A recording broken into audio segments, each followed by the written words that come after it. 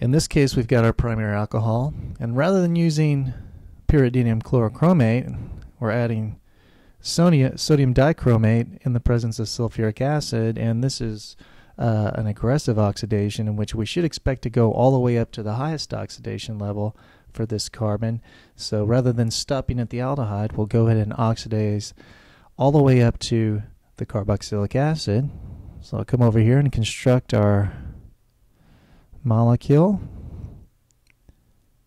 and if we take that up to, that's our starting material, there's our alcohol, and what we should expect to get here is to oxidize that all the way up to the carboxylic acid,